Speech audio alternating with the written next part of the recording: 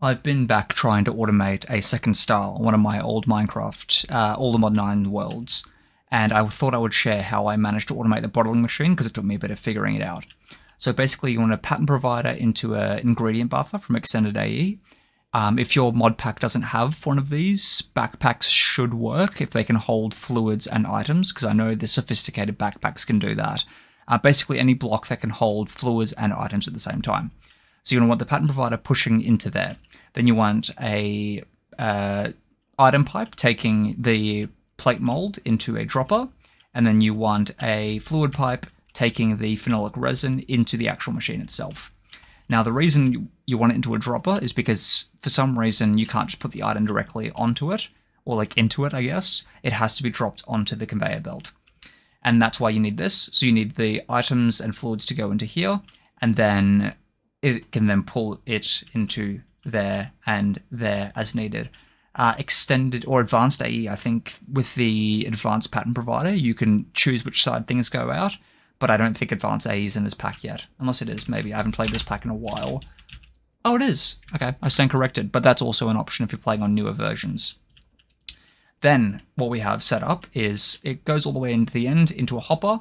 That hopper is going into a barrel, and then I've just got a modular router to send the plate mold and the Duraplast sheet back into the pattern provider at the very end of the recipe. Now, in terms of getting the plate onto here, that's where I ran into a slight issue, because you need to obviously activate the dropper once the plate mold's in it. So the way I have that set up is I have a level emitter that's set to Duraplast sheets with a crafting card inside of it and set to emit redstone while item is crafting.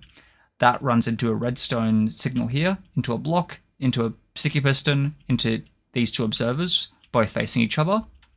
So that way, once I start the recipe, item and fluid are pushed into here, fluids pulled in the back, items pushed into here, and then there'll be that this will continuously running, so it will keep tick, tick, tick, tick, tick until the plate mold's in there. The plate mold will be dropped onto the sheet, all the way down into a hopper, into this barrel, and then the modular will pull everything out and back into here. Now I've also got this set to lock until primary crafting result is returned. That's so that you don't have to craft up, you know, if you want to make 6 sheets, you don't have to have 6 of the molds. That means you can just reuse the same mold, because the recipe creates a mold, quote unquote, as part of its, like, the way it's set up. So if you look in here, oh fuck, I've just dropped it into here. Pattern, oh, it's one of these. This one. So if you have a look here, you need a metal press mold and phenolic resin, but the output is also including the plate mold as well, because that's it dropping back onto there. So if we go into AE now and go Duraplast, and I'll do 4 just to demonstrate it properly. So it's going to craft up some phenolic resin down here, automatically sticks it out, and then once that's back in there and it's all gone back into the pattern provider, the piston will unextend, or not, that also works. And it'll do it again. There we go.